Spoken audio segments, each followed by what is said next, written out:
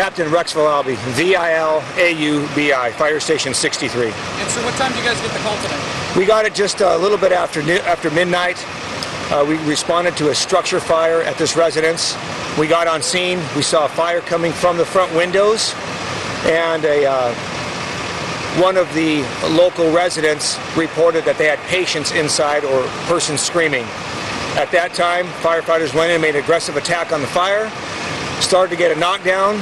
At the same time, firefighter Hayes, we sent him in for a search and found the one patient in the rear living quarters, kind of a den, face down. What do we know about the victim at this time? We don't know. We do know that we did pull him out. We were able to support a rescue, successful rescue. He was alive and breathing when we pulled him out of the building. We transported him to a near hospital. Sounds good. Is the victim expected to survive at this time? We don't know. We don't know his condition yet, and we'll determine that once they get to the hospital. Sounds good, sir. Do we have a cause of the fire at this time? Not yet. It's still an investigation. Sounds good. Name and spelling one more time. Captain Rex Vilaubi, V-I-L-A-U-B-I.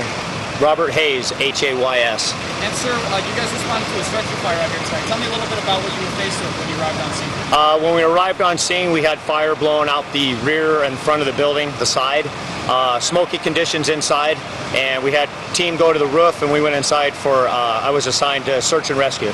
When you were inside the building, what kind of conditions were in there? Was the building fully involved inside? I mean, how much fire are we talking about?